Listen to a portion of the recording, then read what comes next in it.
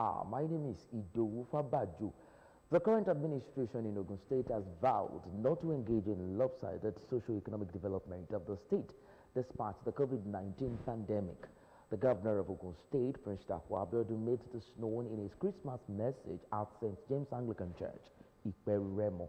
Governor Abiodun charged residents of the state to celebrate responsibly and share the love of Christ, which is the spirit of the season.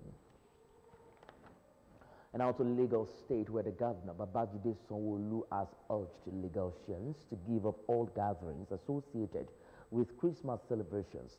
The governor, in a message to Lagosians on Christmas Day, said the restraint was necessary to curb the spread of the coronavirus amid the second wave of the pandemic.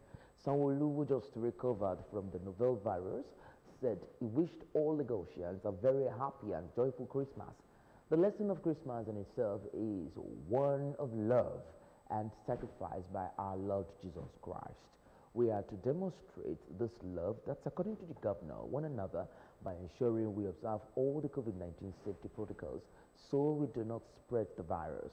The statement adds, this Yuletide will demand that we give up all acts that can increase community spread of the virus by not hosting and attending events that will breach safety protocols.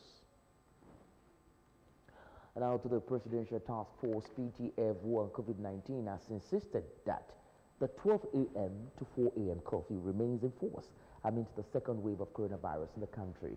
Dr. Sani Aliyu, who is the national coordinator of the PTF, stated this on Thursday while briefing reporters in Abuja.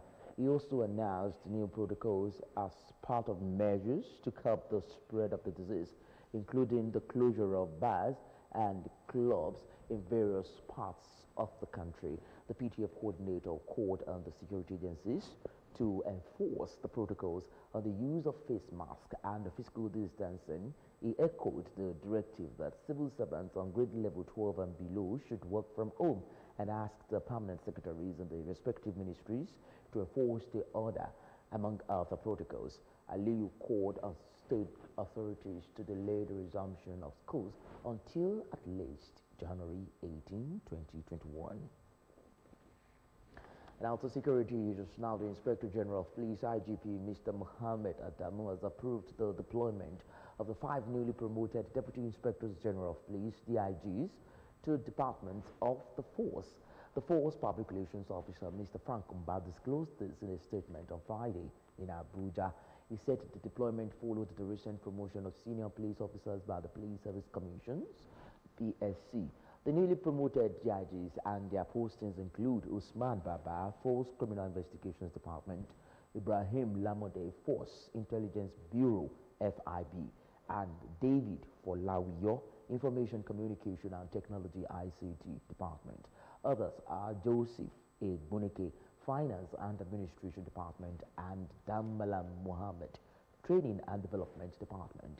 He said on behalf Mr. Moses Jitobo, a newly promoted Assistant Inspector General of Police, AIG, was redeployed from the Border Patrol Section to the Department of Research and Planning. He said that the IGP had congratulated the officers who by their promotion had become members of the force management team. The FPRO said the redeployments were with immediate effect. Away from the shores of the country now, Malian opposition leader Somalia Cesar has died of coronavirus, aged 71.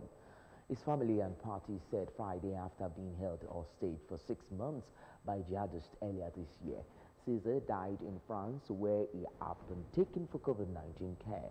A member of his family told AFP Cesar was snatched by jihadists on March 25 while campaigning in the northeastern Timbuktu region ahead of legislative elections. He was freed 6 months later in October alongside a French woman, Sophie Petronia, and 2 Italians. The hostages were exchanged for some 200 prisoners whose release was demanded by jihadist groups. A former leader of the opposition in parliament, Cesar was runner-up in 3 presidential elections. And now into the world of sport, Manchester City duo Kyle Walker and Gabriel Jesus have tested positive for the coronavirus. The club confirmed on Friday.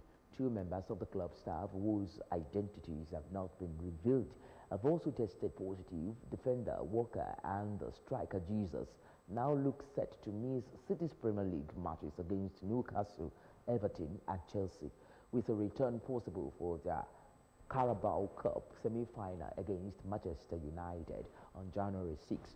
All four personnel will now observe a period of self-isolation in accordance with Premier League and the UK government protocol on quarantine. City said in a statement released on Friday morning. The positive test announced on Christmas Day come as the UK faces a surge in coronavirus cases, with 39,036 confirmed on Thursday, making the second highest daily total since the pandemic began. The figure brought the total number of confirmed cases since the pandemic began to 2,188,587. And that's it on OGTV News of the hour. Hope you're enjoying the Christmas. Bye for now.